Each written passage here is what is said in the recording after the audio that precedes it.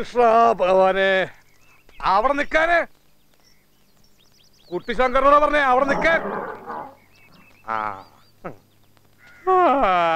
എടാ അരവയറെ, അത്രയും വലിയൊരു ആന ഇത്രയും ദൂരം യാത്ര ചെയ്തിട്ട് ഒരു ക്ഷീണമില്ല. നിനക്ക് ഓട്ടോറിച്ച് സവാരി ചെയ്ത ക്ഷീണം എല്ലാരായപ്പാ. അഹങ്കാരം. ആനയ്ക്ക് എന്താ നടന്നൂടെ? നല്ലോണം ഉരുട്ടി തള്ളി കൊടുക്കണ്ടല്ലോ അണ്ണാക്കിലേക്ക്. ബാക്കിയുള്ളവർക്ക് അരവയറും. എത്രയായി? മീറ്റർ ചാർജും അതിന്റെ 2 ഇരട്ടി. എന്താ നിന്റെ വണ്ടിക്ക് 3 മീറ്റർ ഉണ്ടാ? കളിക്കാതെ കാശ് എന്നിട്ട് പോണേ. 50 മീറ്ററിൽ 150 രൂപ വേണം. ഉത്സവപ്പറമ്പിന്ന് ഈശ്വരമംഗലം എന്ന് പറഞ്ഞപ്പോ നല്ലൊരു ഓട്ടം കിട്ടിയെന്ന് വിചാരിച്ചാ. ഈ ആനയുടെ കൂടെ ഇങ്ങനെ അരിച്ചരിച്ച് വരാനായിരുന്നെങ്കിൽ ഞാൻ ഏൽക്കില്ലായിരുന്നു. എങ്കിൽ പിന്നെ ആനക്ക് എഞ്ചിൻ വെക്കാടാ, 4 ടയറും. അപ്പൊ നല്ല സ്പീഡ് ഉണ്ടാവൂല.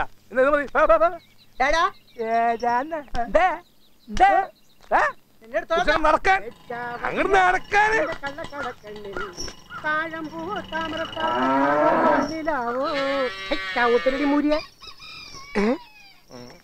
അമ്മോ, നടന്ന് നടന്ന് മനുഷ്യന്റെ ഊപ്പാട് ഇളകി.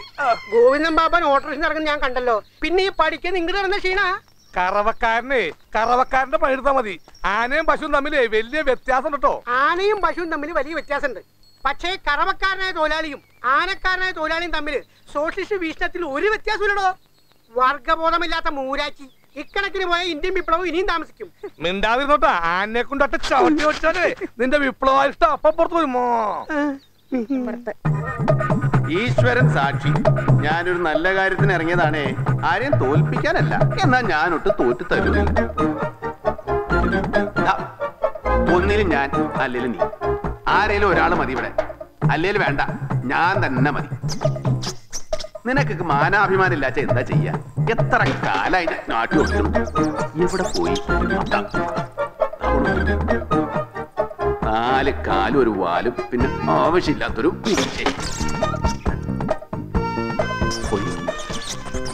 അടുക്കള വിട്ടാ തട്ടുമുറം, തട്ടുമുറ വിട്ടാ അടുക്കള. എന്നെ കൊല്ലാനും തിന്നാനും ഒന്നല്ല, ഇവിടെ വിട്ടു പോണം, അത്രേ ഉള്ളൂ. കൃഷ്ണ പോയി. കൃഷ്ണ വന്നു. അച്ചാറാണ് നിർത്തിയിരുന്ന മാങ്ങയാ, അതൊക്കെ പൊട്ടിച്ചു അല്ലേ? കാശും കണക്കൊക്കെ പിന്നെ നോക്കാം. ആദ്യം കുട്ടിശങ്കരൻ ഒന്ന് കാണട്ടെ. നോട്ടപ്പശക്ക് വല്ലതും പറ്റിയിട്ടുണ്ടോ അറിയണമല്ലോ. കുട്ടിശങ്കരന്റെ കാര്യത്തിൽ എനിക്ക് എന്തെങ്കിലും നോട്ടപ്പശക്ക് പറ്റും തോന്നുന്നുണ്ടോ കൃഷ്ണ? തോന്നൂലോ, മുമ്പ് പറ്റിയിട്ടുണ്ടല്ലോ. കുട്ടിശങ്കര എങ്ങനെയുണ്ട്? സുഖ കേമായോ? കുഴപ്പമൊന്നുമില്ലല്ലോ.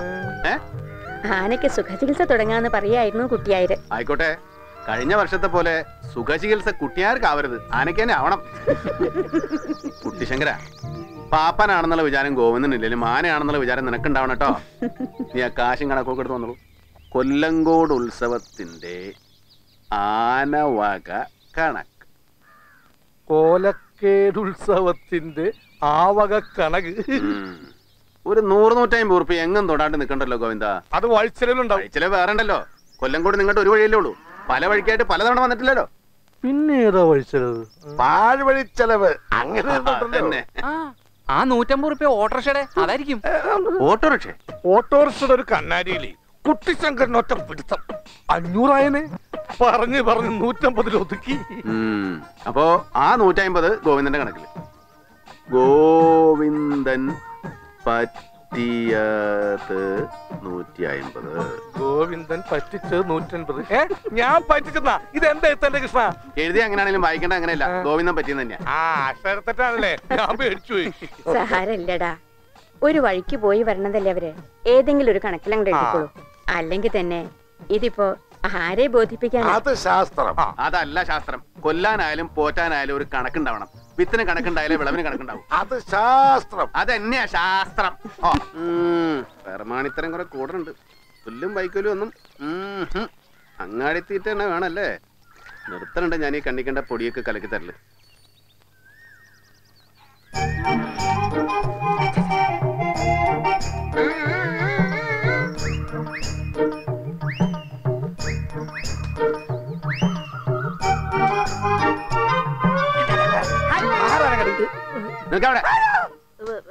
ഒന്നിങ്ങോട്ട് വരിക. ആ കഥകളി ഒന്ന് കാണാനാ. എന്താ കഥ? നരകാസുരവധോ കീചകവധോ. വരാനല്ലേ പറഞ്ഞത്? ഓയൂർ കൊച്ചുഗോവിന്ദൻ പിള്ളയും കലാമണ്ഡലം കൃഷ്ണൻ നായരും അല്ലേ? എന്തിനാ കുട്ടി വെറുതെ ഇങ്ങനെ നിൽക്കുന്നതെന്ന് ചോദിച്ചതാ. ഓ, എന്തിനാ പൈസ ഇല്ലാതെ വന്നാ ചോദിച്ചത്? പൈസ എന്തിനാത്? ആനവാലിന്. ഓ, ആനവാല് കള്ളക്കടത്താണല്ലേ? 10ാം ക്ലാസ് പരീക്ഷ ജയിക്കാൻ ആനവാല് കൊണ്ട് മോതിരം കെട്ടിത്തരാന്ന് ഗോവിന്ദേട്ടൻ പറഞ്ഞു. 25 റുപ്യുള്ളൂ ഇത്ര. ആ, അതേതായാലും നന്നായി. ഇനി പഠിക്കണ്ടല്ലോ. ആനവാലുള്ളത് കൊണ്ട് 10ാം തരം കുശാലായി. ഇത്രയും നിറച്ച ആനവാലുള്ളത് കൊണ്ടാണല്ലോ ഇക്കണ്ട ആനയൊക്കെ 10ാം തരം പാസ്സായി നിൽക്കുന്നത്. പാപ്പാമാര് വേറെയും പൊയ്ക്കോണെ എവിടെന്ന്. ഇനി മേലെ ഈ ഭാഗത്ത് കണ്ടുപോരുത്. ഒരു സാധു ജന്തുവിന് ദൈവം കൊടുത്തൊരു വാല്, അതിലൊരു 4 രോമം, അതുപോലും വെറുതെ വിടില്ലല്ലോ ഗോവിന്ദൻ. ഞാൻ ആനവാളൊന്നും പറിച്ചു വിട്ടിട്ടില്ല. ഇതിപ്പോ ആരോടാ ചോദിക്കാ? ആനയോട് ചോദിക്കാൻ പറ്റുമോ? വാല് പറയിലായതുകൊണ്ട് അത് അറിയണ്ടാവില്ല പാവം. കോലോത്ത ആനക്ക് മാത്രം വാല് തലയിൽ ഫിറ്റ് ചെയ്യാൻ പറ്റില്ലോ ദൈവം തമ്പുരാനെ. അത് ഇരുന്നിടത്ത് ഇരിക്കാൻ സമ്മതിച്ചാ മതിയേ. കൃഷ്ണൻ ഒരു കാര്യം ചെയ്യും, എന്തിന് കണക്ക് എഴുതി വെക്കണ ആളല്ലേ, ചെന്ന് ആനയുടെ വാലെടുത്ത് അതിൽ നേരത്തെ പറഞ്ഞ രോമം എത്ര ഉണ്ടെന്ന് എഴുതി വെക്ക്. പിന്നെ രോമം എഴുതുമ്പോ രേമം എന്നായി പോകരുത്, അക്ഷരാഭ്യാസം ഇല്ലാത്ത ആളായിട്ട് പറഞ്ഞതാ. പിന്നെ ദിവസം രാവിലെയും വൈകിട്ടും രാത്രി എണ്ണി തിട്ടപ്പെടുത്താലോ. കൃഷ്ണൻ ഉറക്കവും കിട്ടും, ഗോവിന്ദന് പേരുദോഷം മാറി കിട്ടും. അത് മാറണമെങ്കിൽ തെക്കോട്ട് എടുക്കണം. കാറ്റ് പോയാൽ അന്നൊരു ദിവസം എല്ലാരും പറയും അയ്യോ പാവന്ന്, നല്ലത് പറയും. ഇയാളുടെ കാര്യത്തിൽ അതും ഉണ്ടാവില്ല. മിണ്ടാപ്രാണികളുടെ പ്രാക്കുണ്ടാവുകയെ. ഓ, ഇയാൾ ഈ കോലോത്ത് തന്നെ നിന്ന് പോയത് നന്നായി. വല്ല ഇന്ത്യൻ പ്രധാനമന്ത്രി ആവുകയായിരുന്നെങ്കിൽ ഇന്ത്യയിലെ പാപ്പാമാരുടെ സ്ഥിതി എന്തായിരുന്നു? പറവൂച്ചക്കര എന്തേ അഭിപ്രായമൊന്നുമില്ലേ? എല്ലാരും വരട്ടെ, കോവിലകൊന്ന് ഉണരട്ടെന്ന്. ആ കൊട്ടാരം പോലത്തെ കോവിലൊത്ത് ഇങ്ങളും ഒരു അമ്മി 4 പൈക്കളും. അപ്പൊ കുട്ടിശങ്കർ നിങ്ങൾ മറന്നു? കുട്ടിശങ്കരൻ മാത്രമല്ല, പാപ്പാൻ പോകുന്നുണ്ട്. ഈ ഡേറ്റ് കൃഷ്ണൻ തല മറന്ന് എണ്ണ തേക്കണു. അല്ല, പറഞ്ഞതേ ഉള്ളൂ. ആനേന്റെ കൂടെ ഓട്ടോറിക്ഷയിൽ പാപ്പാനും ഉണ്ടാവും. ഏയ്, അതൊക്കെ കോലോത്ത കാര്യം. തമ്പ്രാക്കന്മാര്, ആന, പാപ്പാൻ, അതിനിടക്ക് മുടിവിട്ടുകാരൻ എന്ത് കാര്യം? പാപ്പാ, നീ നിന്റെ പനി നോക്ക്. അതെങ്ങനെ ആ പനി അറിഞ്ഞിട്ട് വേണ്ടേ? മാൻക, കുറച്ച് സാധനങ്ങൾ കൂടെ വാങ്ങി സ്റ്റോക്ക് ചെയ്തോളൂ കേട്ടോ. ഈ പാക്കറ്റിൽ നൂഡിൽ എന്ന് പറഞ്ഞ സാധനം ഉണ്ട്, അത് വേണം. 8-9 കൊല്ലം മുമ്പ് ഒരു ഓണത്തിന് എല്ലാരും കൂടെ ഒരുമിച്ച് കണ്ടത്. പിന്നെ വരും, ഒരാൾ വരുമ്പോ വേറെ ആളുണ്ടാവില്ല.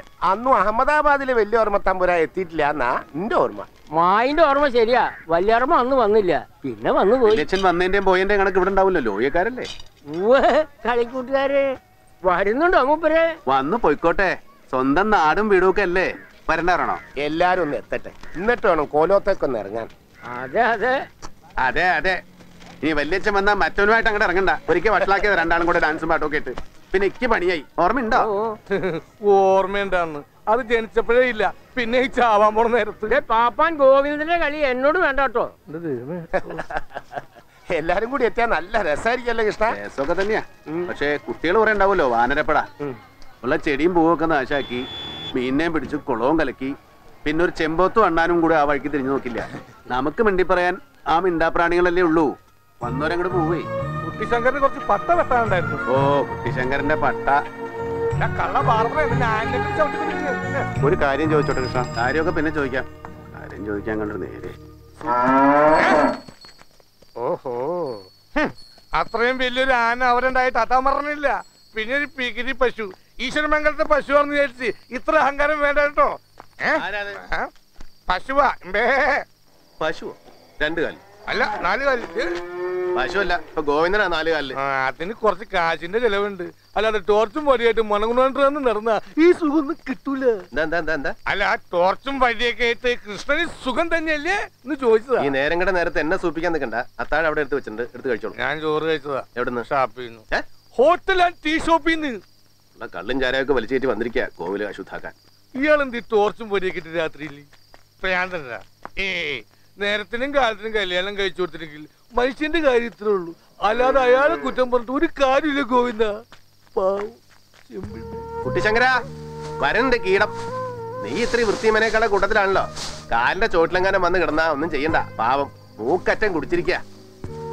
നല്ലോണം കഴിച്ചു മുറിച്ച് തിന്നോളൂ. എന്നിട്ടേ വേഗം കിടന്ന് ഉറങ്ങാൻ നോക്ക്.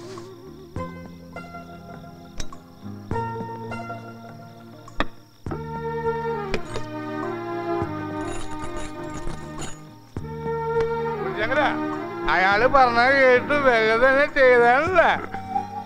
ചെവിട്ടിൽ തോട്ടിട്ട് കിട്ടിക്കിട്ടിരിക്കും ഞാൻ. കുരങ്ങിൽ നിന്നും മനുഷ്യനുണ്ടായി, ആനയിൽ നിന്ന് എന്തുണ്ടായി? പിണ്ടം ഉണ്ടായി. വെറും പിണ്ടം മാത്രം, അല്ലാതെ വേറെ വലുതുണ്ടായിട്ടില്ല. പറയില്ലേ? അമ്മേ, എന്തിനാ ഇത്രയും വലിയ വീട്? ആർക്കാ ഇതൊക്കെ? എന്താ ചാവട്ടെ, ഗൗരിയുടെ പണിയെടുത്താ മതി.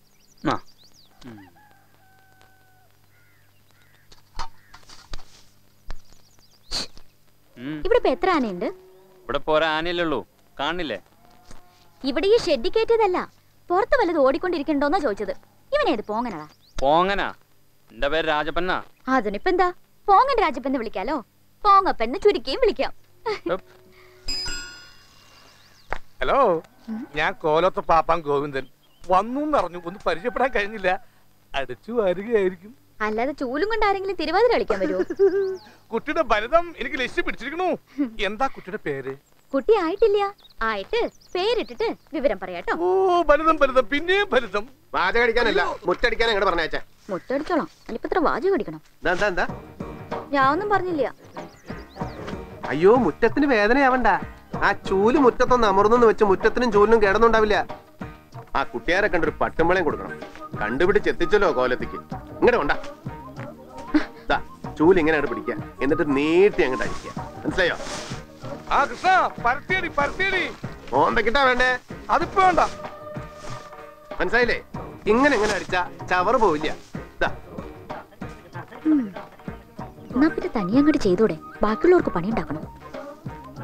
എന്താ? ഞാനൊന്നും പറഞ്ഞില്ല.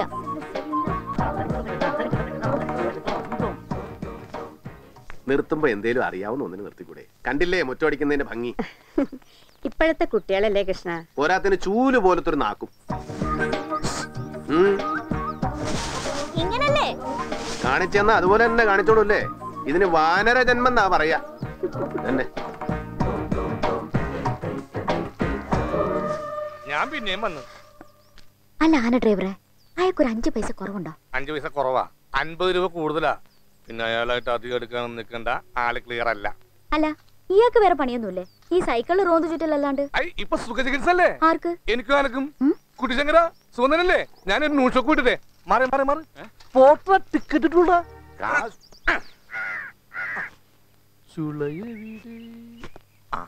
ഈ പച്ചച്ചക്ക ആരെങ്കിലും തിന്നുവോ? സുഖചികിത്സ അല്ലേ? അമ്മ പറഞ്ഞു ആനയ്ക്ക് ആഹാരം കൊടുത്താൽ പുണ്യം ഉണ്ടാവും. പാപ്പാന് കൊടുത്താൽ അതേ പുണ്യുണ്ട്, ചിലപ്പോ ഇത്തിരി കൂടും, പ്രത്യേകിച്ച് പെൺകുട്ടികളാവുമ്പോ. ഇത് ആനയ്ക്കാ. ഞാൻ തിന്നാലും ആന തിന്നാലും കണക്കാണ്. കേട്ടിട്ടില്ലേ? ഇരുമയാണെന്നാലും ഞങ്ങളൊറ്റ വയറല്ലേ, നീയല്ലേ ആനയല്ലേ. ഇവിടെ വന്നപ്പോ മുതല് ആഗ്രഹമുണ്ട്. ചെറുപ്രായമല്ലേ, അതൊക്കെ കാണും.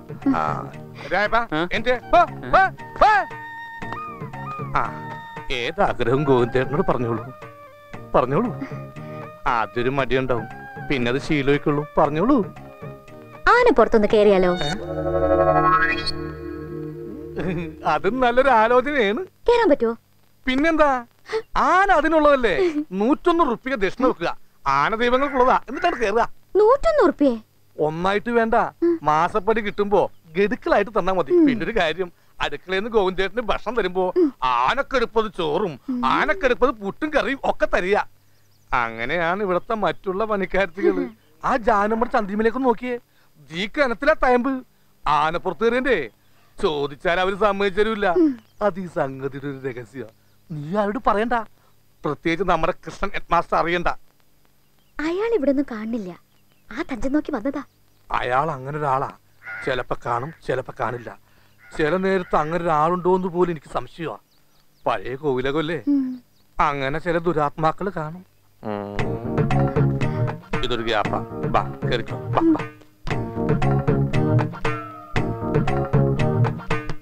പേടിക്കണ്ട, കേറിക്കോളൂ. 101 രൂപ മനസ്സിൽ ഉറപ്പിച്ച്, 1-ാം പാപ്പനെ മനസ്സിലോർത്ത്, 2-ാം പാപ്പനെ മനസ്സിൽ വെറുത്ത്, കണ്ണുകൾ അടച്ച് പ്രാർത്ഥിച്ച്, കണ്ണുകൾ തുറന്ന് കാഴ്ചകൾ കണ്ടോളൂ.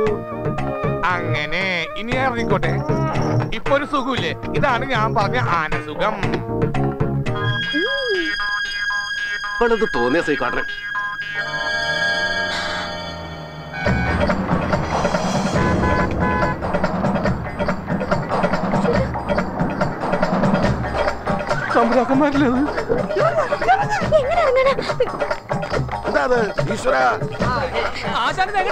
എനിക്കറിയില്ല രായപ്പ. അയ്യോ, എന്തവത്തായി കാണിച്ചേ? കോവിലകത്ത് ഇപ്പൊ ആനപ്പുറത്ത് ആളെ കയറ്റി സർവീസ് നടത്തുകയാണോ കുട്ടിയാരെ? പാവം കുട്ടിയാ. പാവങ്ങളൊക്കെ ഇപ്പൊ ആനപ്പുറത്താണോ? അതറിയാതെ എങ്ങനെയോ വന്ന് ആനപ്പുറത്ത് അകപ്പെട്ടതായിരിക്കും. ആനപ്പുറത്ത് അകപ്പെടുകയോ? ഇങ്ങനെ ഇറങ്ങടി ഗോവിന്ദന്റെ പണിയാ. എവിടെ ഗോവിന്ദൻ? ആശാൻ മുങ്ങി. ആശാൻ എവിടെ മുങ്ങിയ? അറിയില്ല. ഇറങ്ങടി ഇറങ്ങി കാലെടുത്ത് അങ്ങോട്ട് വെക്കേ. കയറിയ കഴുതയ്ക്ക് ബുദ്ധിയില്ലെങ്കിലും നിനക്ക് ബുദ്ധിയില്ലേ കുട്ടിശങ്കര? അത് ഞാൻ അറിയാതെ. ഞാൻ കുട്ടിയാരോടല്ല പറഞ്ഞത്, കുട്ടിശങ്കരോടാ. ഇറങ്ങടി ഇങ്ങോട്ട് ഇറങ്ങടി. അമ്മതി കാട്ടിയിട്ട് പിന്നെ ഇറങ്ങിക്കാം.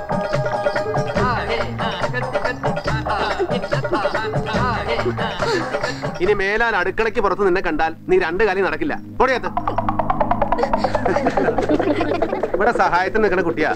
എല്ലാവരുടെയും വരവിന്റെ ആ സുഖം ഇതുകൊണ്ടില്ലാണ്ടായി. സുഖ ചികിത്സ കഴിഞ്ഞപ്പോ നമ്മുടെ കുട്ടിശങ്കരനൊന്ന് കുട്ടപ്പനായി. എല്ലാരായപ്പാ കൂട്ടത്തിൽ ഗോവിന്ദനാശാനും.